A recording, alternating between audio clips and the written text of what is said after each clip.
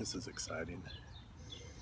Mike for Wine Weirdos. Christopher. There's 15 barrels produced of this 100% stainless steel 2017 Sauvignon Blanc from Zinke. It's coming out of Grassini Vineyard. Yeah, excited about this. We're fans of Zinke. Right off, the aromatics are super oily, lemon, like almost like I planted my face in an apple orchard and then someone poured lemonade over me. What's it doing on the palate?